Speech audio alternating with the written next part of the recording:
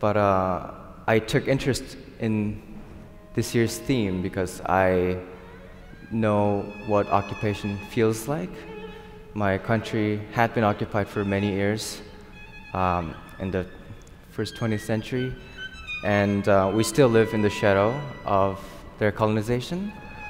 I think it's a very contained feeling, and there's a lot of urge to be liberated and freed from what we don't want.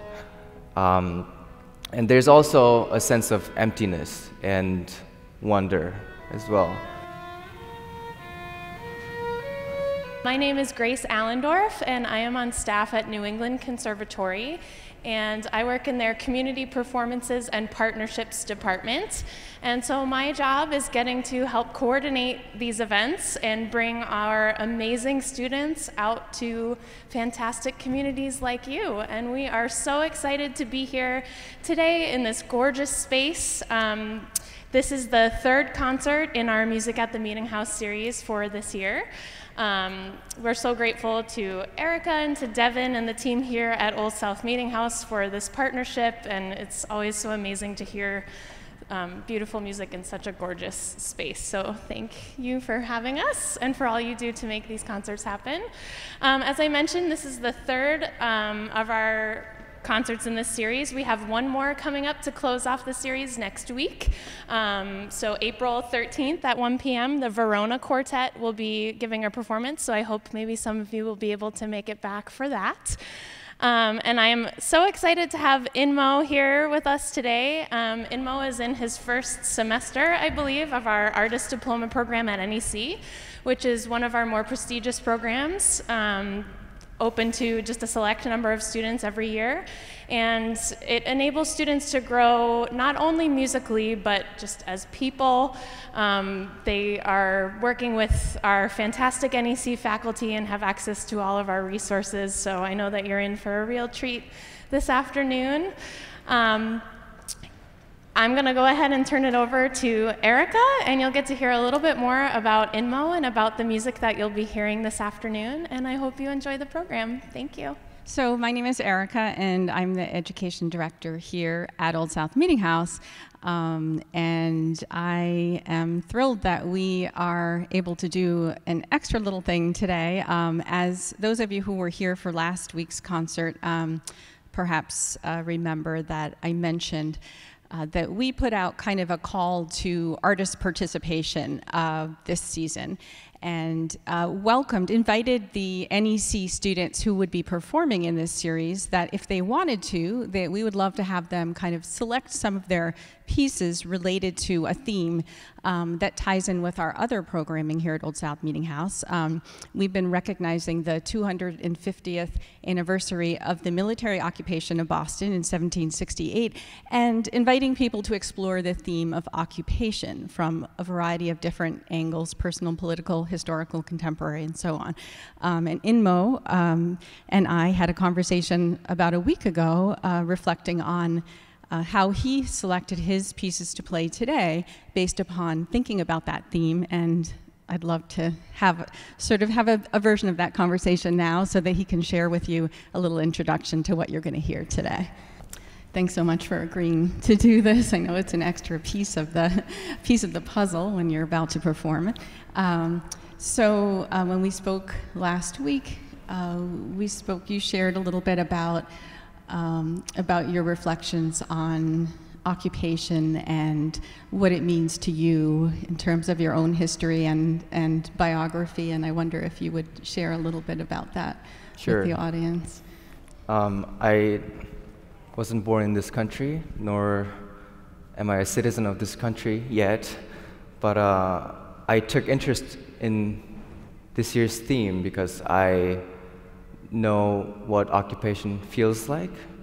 My country had been occupied for many years in the first 20th century, and we still live in the shadow of their colonization. I think it's a very contained feeling, and there's a lot of urge to be liberated and freed from what we don't want. And there's also a sense of emptiness and wonder as well. So I chose these two pieces, which I think can tell the values that we cherish, and I think they both tell these values in a very gentle way.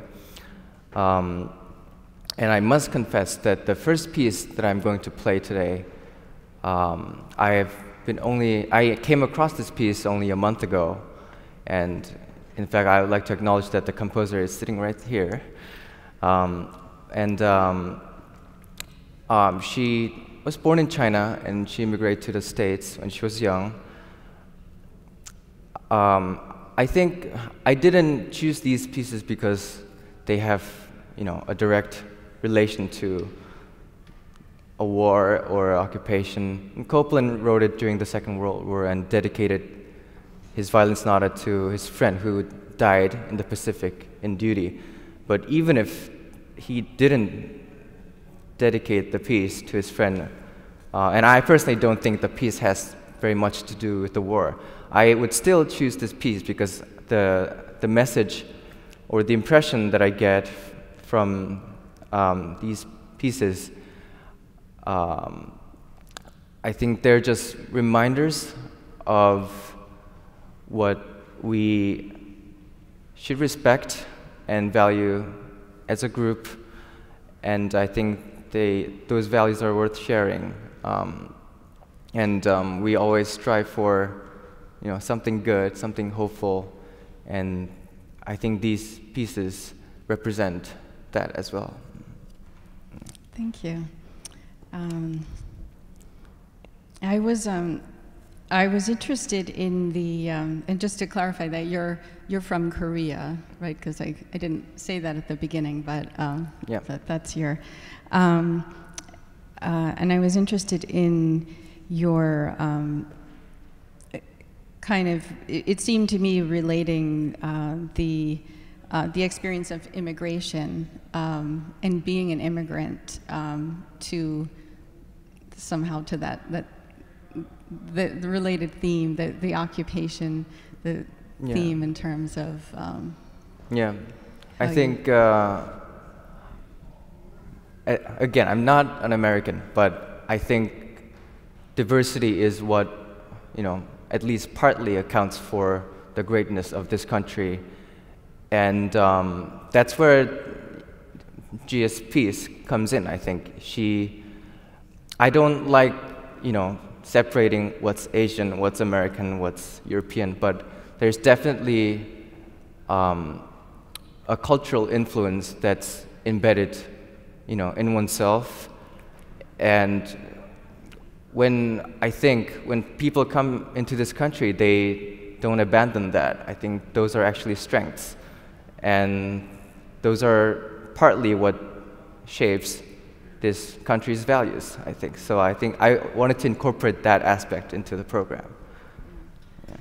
And you said, you used the term of un-Americanness when we spoke about kind of some of the musical elements of that piece,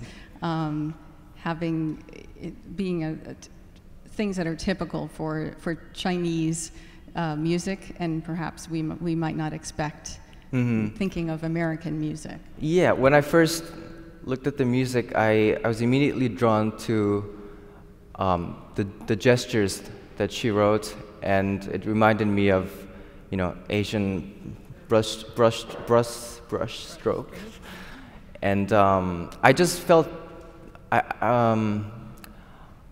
it just felt very familiar to me, and I think again it's something not explicit, or that's not the message, but it's there probably in the subconscious level, and yeah, I think those gestures are not American, I must say. It's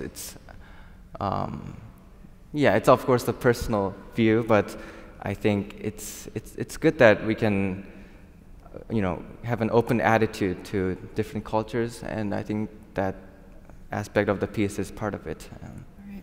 I think we need to move on now and play the music. Sure. Okay. So I'll get these chairs out of the way. Thank you. Thank you.